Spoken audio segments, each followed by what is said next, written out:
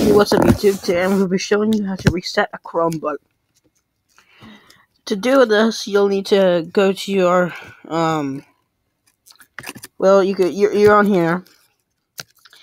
You'll need to go to the drop-down menu, right? See where it says Chrome OS is now sharing your screen? Click on the, time and stuff in your profile picture. I'm resetting because the profile picture is glitching. You click on that. You go up here to settings. Click on that. It's going to take you to here. You stroll down, go to advanced, then you go to reset settings. You'll want to click power wash. Then you'll click you'll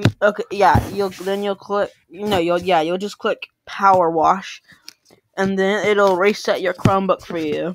And so yeah, that's how you do it.